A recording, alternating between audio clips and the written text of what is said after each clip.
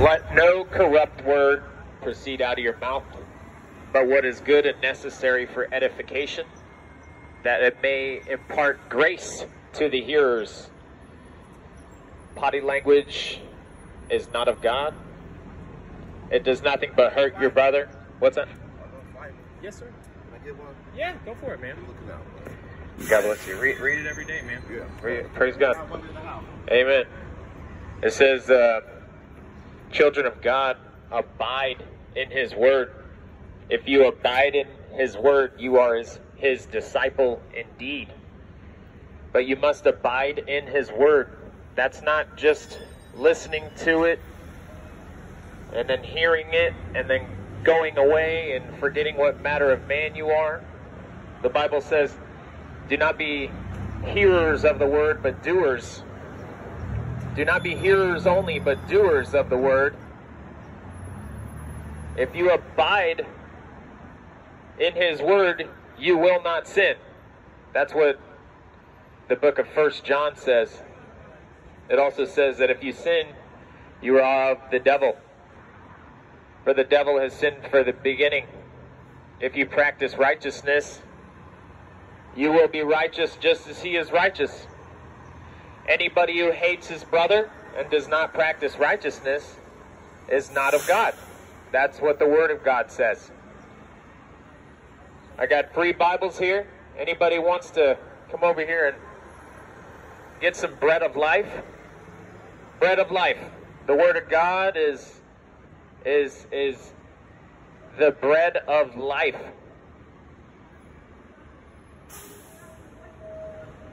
Jesus crucified to deliver us from our sins, from them.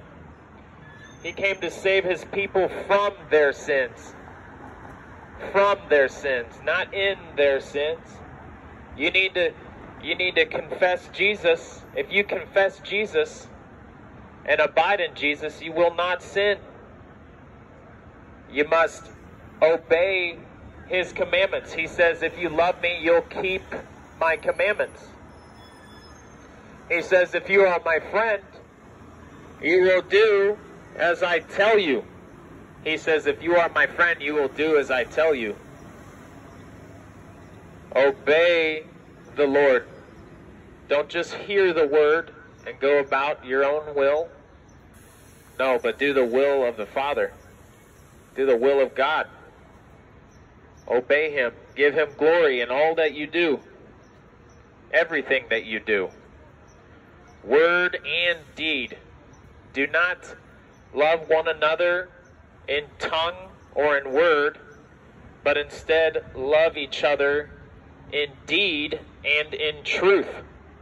Love is an action. It's not words. The love of the world is words. It tickles your emotions. Follow Jesus Christ. He is the way, the truth, and the life. No one goes to the Father but through Jesus. Do you glorify God in all that you do? Or do you glorify the devil? Come and get a Bible so you can learn to do good. So you can cease to do evil and learn to do good. The Bible is the Word of God, inspired by the Holy Spirit. This is the book that you will be judged by, and you will be judged. God will render to each one according to his deeds, eternal life to those who by patient continuance in doing good seek for glory, honor, and immortality, but to the self-seeking and disobedient, self-seeking and disobedient will receive indignation and wrath, tribulation and anguish on every soul of man who does evil. Do not practice lawlessness. Yes, the authorities that we have over us in this life, the authorities that we have over us in this life That authority has been given to them by God. And they do not bear the sword in vain.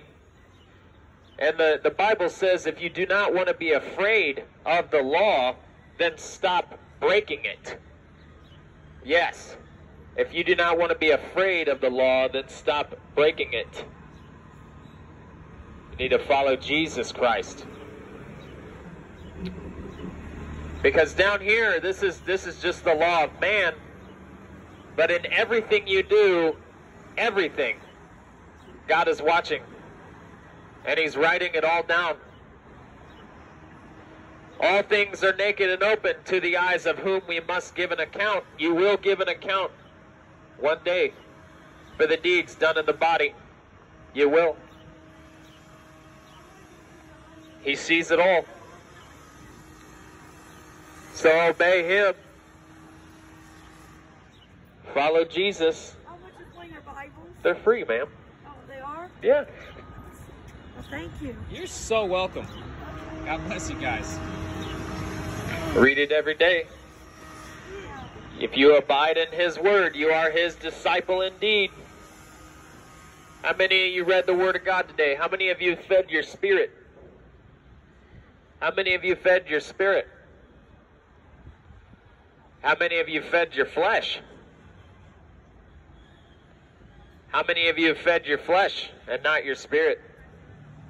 Do you not know to whom you present yourselves, slaves to obey? You are that one's slave whom you obey, whether of sin leading to death or of obedience leading to righteousness. Do you obey?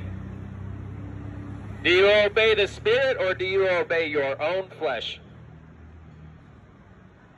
Make no mistake, you will be judged for the deeds done in your flesh. You're supposed to put your body into subjection.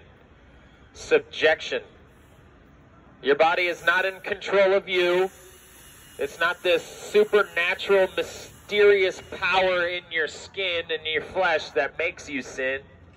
No, you sin when your own desires are enticed. Yes, God did not make you. You were not born sinners. You learned this. You did sin. Everybody has. At one point in their life, they have transgressed against God, and they have separated themselves from the Lord. But praise the Lord in His mercy. He's made a way. You can be reconciled back to Him through His Son. You can be forgiven of your sins if you would just confess the Lord and turn from them. But you must turn from your sins. It's called repentance.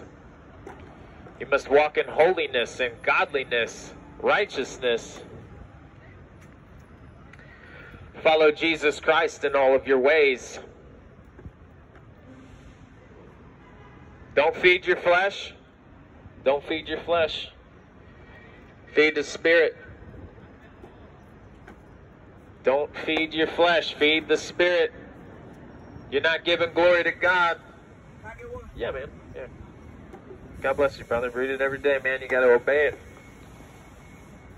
Book of James says, do not be a forgetful hearer of the word, but be a doer. Said it'll be like don't be like a man who beholds his face in the mirror and then when he walks away forgets what manner of man he was.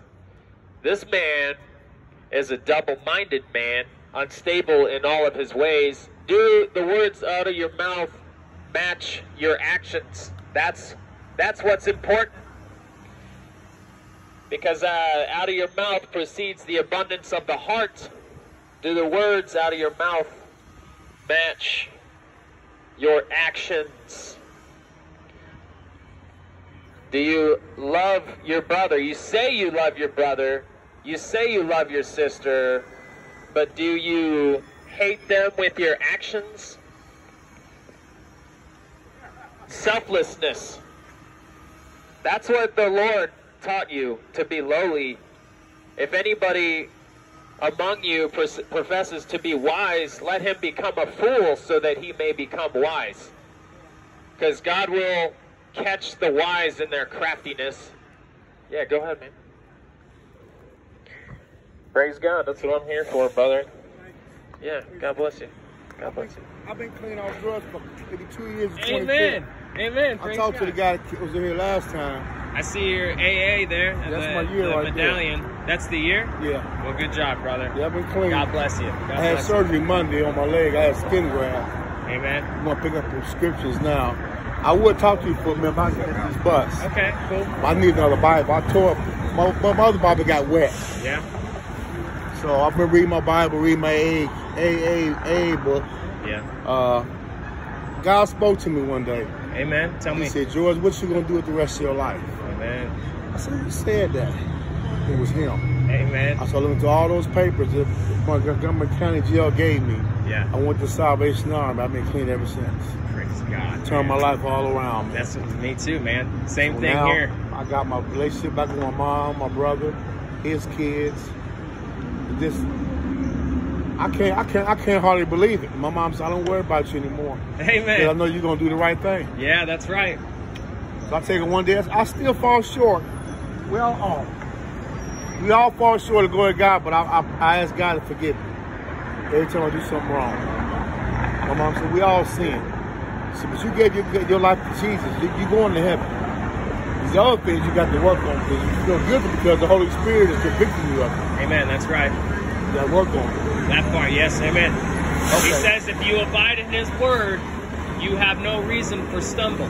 Right. It says that, so read that 1 John. Okay, 1 John. 1 John, yeah, he says you have no reason for stumble. This world will teach you that you will fail. Okay?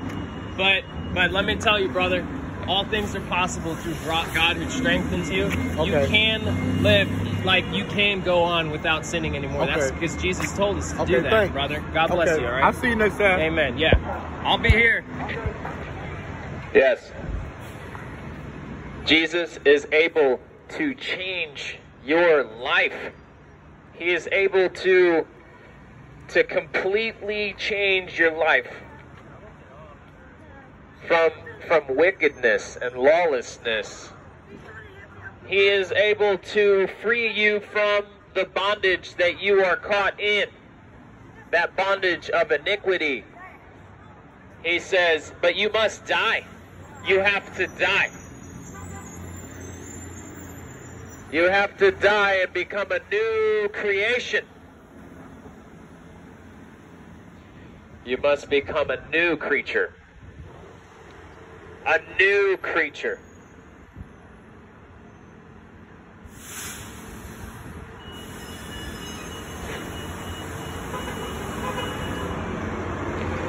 You have to become a new creature. Behold, all things have passed away. Behold, all things are new. Okay? When I was a child, I thought as a child. I behaved as a child. But when I became a new creation, when the Lord gave me maturity, when I was mature, when I became a man of God, I behaved as a man. I don't do the childish things anymore. I don't fulfill the lusts of the flesh. If you sow to the flesh, you will reap corruption and death. You must sow to the Spirit so that you may receive everlasting life. Sow to the Spirit. You need to sow to the Spirit, not to the flesh. Your cigarettes, booze, your porn, your filthy language out of your mouth. All these things are sowing to the flesh. Prayer, fruits of the Spirit, acts of righteousness. These are things that sow to the Spirit. Obedience is sowing to the Spirit. Sow to the Spirit. Then receive everlasting life. Look, you're not saved in your sin. I don't care what your pastors tell you. You must be freed from that sin, because without holiness, no one will see the Lord.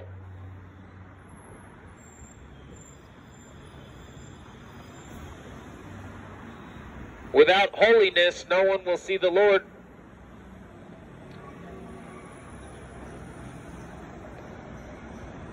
So follow Jesus. Seek the Lord while he may be found. I tell you right now, knowing the terror of the Lord, because you are supposed to fear God and keep his commandments. If you call upon the Father who without partiality judges according to each one's works, spend your time throughout your stay here in fear. The Bible says, knowing the terror of the Lord, we seek to persuade men. Go for it, bud. Yeah. God bless. You want one, boss? All right. God bless. Follow Jesus Christ. I tell you, a man just came to me, been sober for 2 years. I myself, I've been sober for 4 years. I was addicted to all kinds of drugs. Alcohol, porn, sin. I was addicted to sin. Is what I was addicted to. And Jesus Christ saved me. Jesus Christ saved me. Yes, ma'am. I have to go get my medicine at CVS. I lost my monthly bus pass. You wouldn't happen to... You'll see me walk right here and get it. I don't have any money on me, and I don't usually. It's always plastic. I don't carry money on me. Sorry, man. I usually don't either. Yeah. I don't want my monthly bus pass. I mean, you've been asked a couple times, and so I thought maybe I should carry some money, you know, because I don't mind. I really don't mind giving That's it. 75 cents. How much do you need for that? $2. I don't even have. And that's just to get me there. Sorry, I didn't even mean to ask because I. Well, you need to know a daily pass is $4. $4? Yeah. Okay. If I can just get down to Grandview. Yeah. Cool. I don't even know where. How far down there is that? It is off Grand Avenue. I have to go under the bridge. It's way down there. Yeah. I've walked it before, and it's like away. It's tough. Yeah. Yeah, It's cool, you know. But thank you, because you by you doing this, you have helped me to prepare for the next time. You know, for the next time. Yeah, that's all it is, $4. But I used to just carry extra day passes. Yeah. But now it's like. Where do you get day passes? Because I'd rather give a person a day Go in pass. there and ask them for the day passes. Okay. You buy them from them. Do I have to buy one on that day, or can I buy one for and then just use it any random day? You can use it any random day. Like the shelter down there. Yeah. They give them out to ladies. They expire I think it's 2 months later. Okay, so that's that. Okay, Yeah. so I won't get too many of them, but I'll get some to where people I can give them that. Because I used to do that. That's a but good now I'm idea. having help with my grandson. Thank you. He's got a illness that insurance doesn't cover the new medicine. Yeah. Do you have a Bible? Yeah. Okay. I have several. And I do Bible study. You want a Bible? I do Bible study at the shelter on Saturdays at one, the women's shelter down there. Yeah. They call me Mama Sharon down there. But there are 2 ladies down there who need Bibles. We don't care if we take 2 for them for this Saturday one. Yeah. There's only 2 of them that I need. Okay. Yeah. And that way I can give them to them this Saturday. Yeah. I get paid Friday. I'm going to go purchase some Bibles. And this saves me. Thank you. Praise God. I don't mind at all. Yeah. I buy a whole bunch of these. I like to give them out.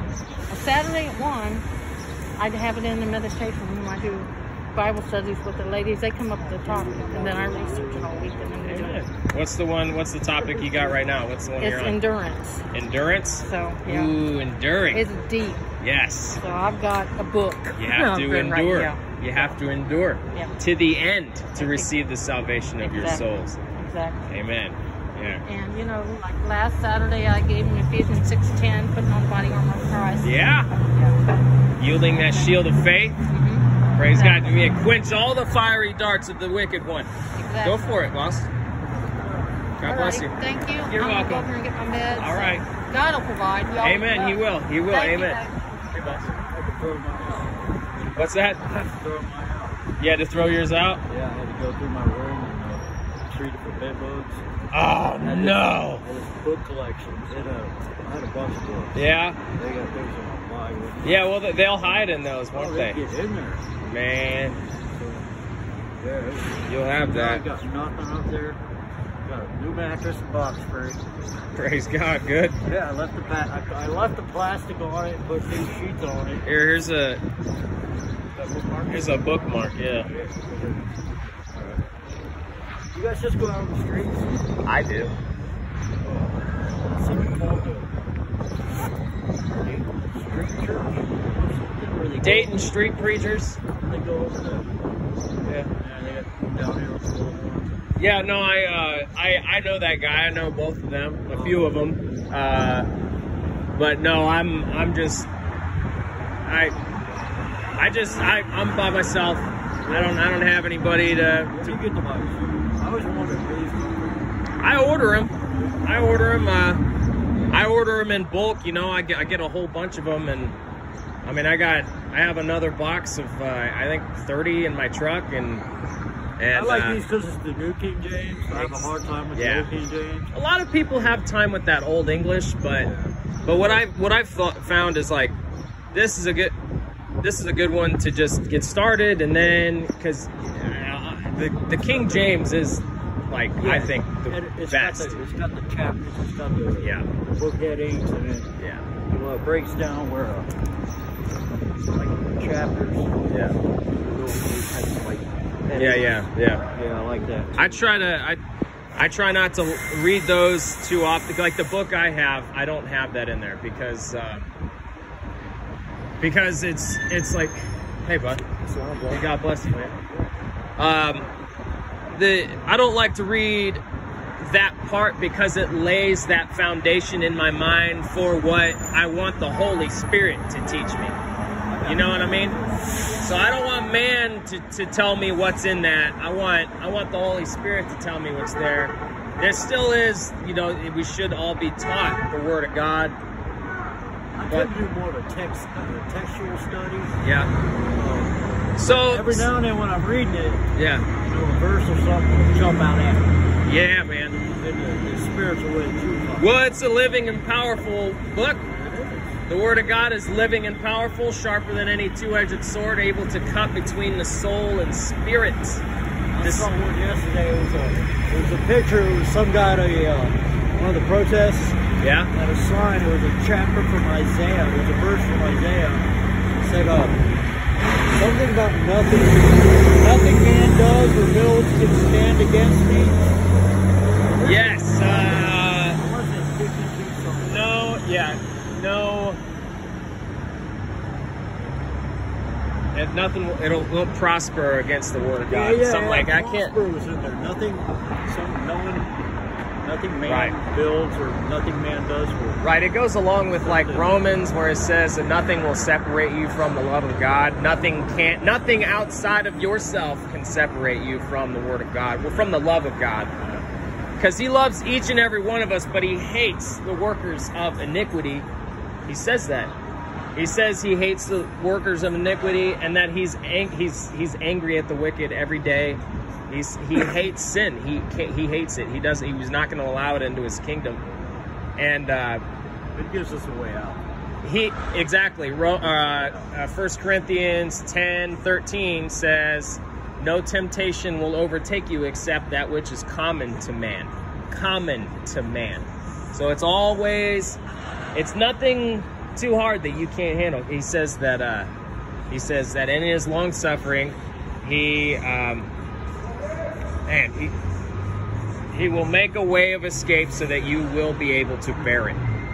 You'll always be able to bear it. It's just everybody suffers from a little temptation here and there. I still do. You know, and right. But he says in Hebrews 10:26, he says, if anybody sins willfully after receiving the knowledge of the truth, there no longer remains a sacrifice for sins. And if you know to do good and do not do it, the book of James says this. Love James. Yes. That's my favorite book. My son's name is James because of that, man. So he says, if you know to do good and do not do it, to him it is sin. So if you know to do good. It's about the knowledge. Like it starts with the knowledge, right? Faith comes by hearing, and hearing by the Word of God. And when you start hearing the Word of God, and you start getting convicted about things, and you start attaining the knowledge, and you're supposed to drop these things once you've been given the truth. My mom called them sins of omission. If you know Of omission. the right thing, don't do it. It's just as bad as doing it wrong. So yeah, man.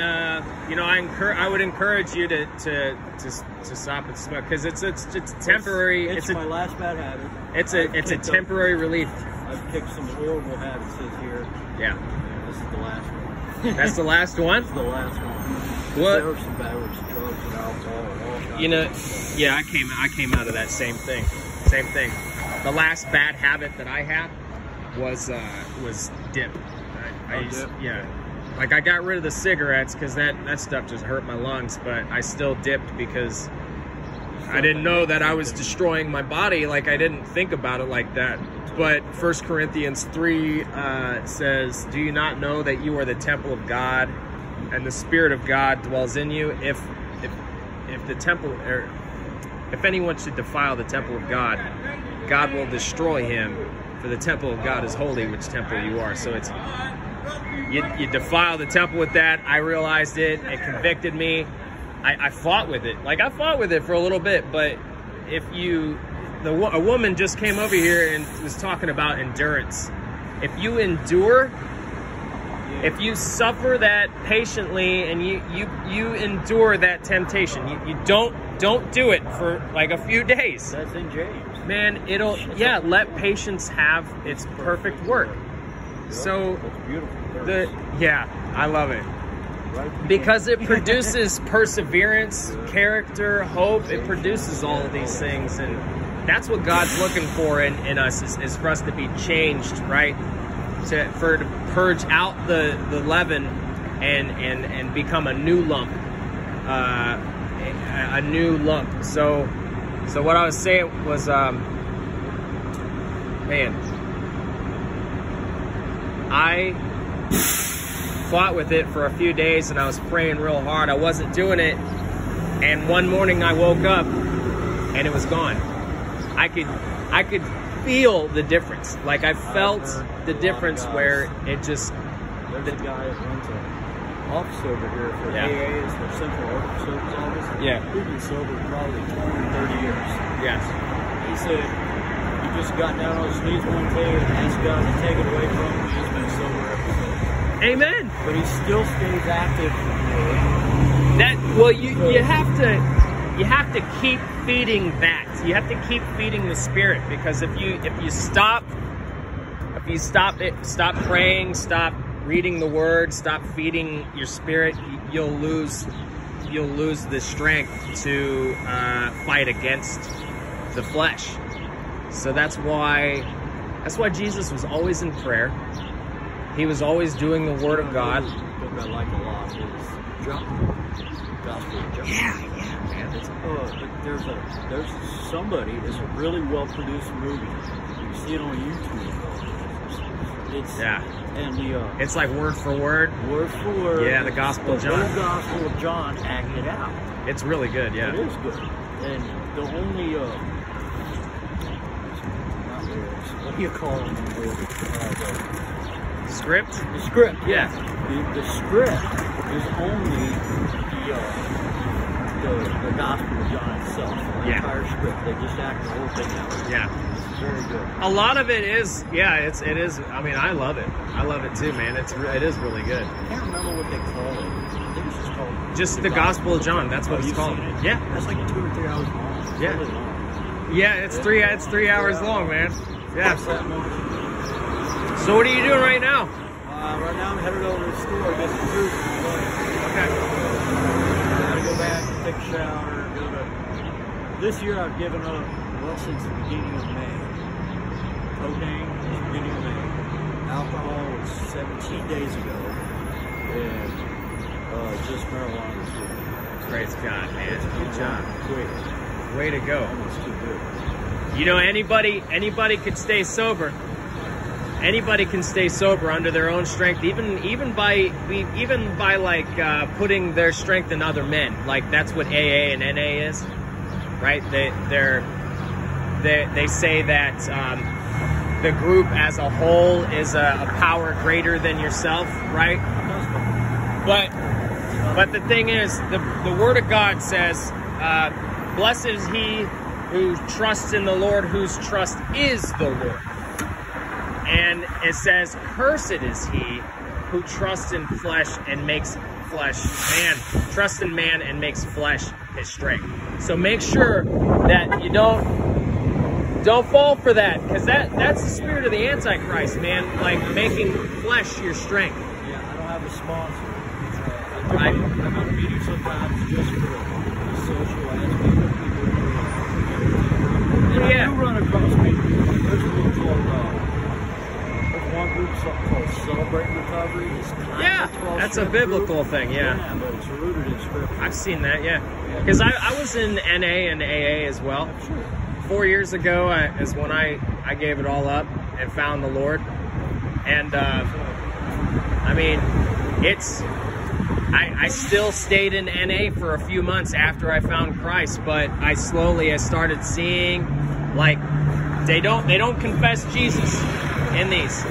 It's a spiritual, non-religious program, and if they don't confess Christ, it is an antichrist. Yeah, no, I've heard some dumb things. Well, just use that tree. Well, what are you going to do if somebody comes along and cuts down the tree? Well, it's not, don't worship idols, Jesus is the only way. That's it. There's a guy down here. Have you ever been to the Gospel Mission? No. It's like an inner city mission down here off of South Main. Yeah. And the guy that runs this place, his name is Pastor Ken Clarkson. What time is it, real quick? 10:03. Okay, thank you. And he knows Scripture very well. Yeah. You go in there, and there's about a half-hour sermon. It's just him preaching. And he gives a good sermon. And then they feed a meal downstairs. They've got this buffet. Yeah. And you go through this thing. If you leave here hungry, there's something wrong with you. The place is designed and set up for people who are on the streets. Yeah. I used to go just for the food. Now I go to here, Pastor Kid, and he'll lay it on you. He will lay it on you. Well, man, that's what's awesome about the Word of God, is when people start hearing it, their faith is increased, and they'll want to hear more of it. Because truly, deep down, you know where life is. And it's right in here. It's in these pages. All life is in these pages. And we got to make sure we obey them. Now, I gotta go. all right, buddy.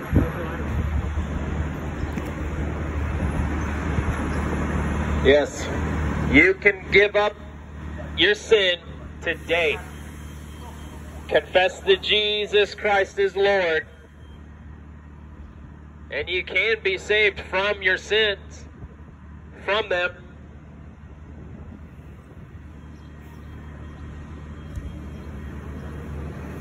Follow Jesus Christ.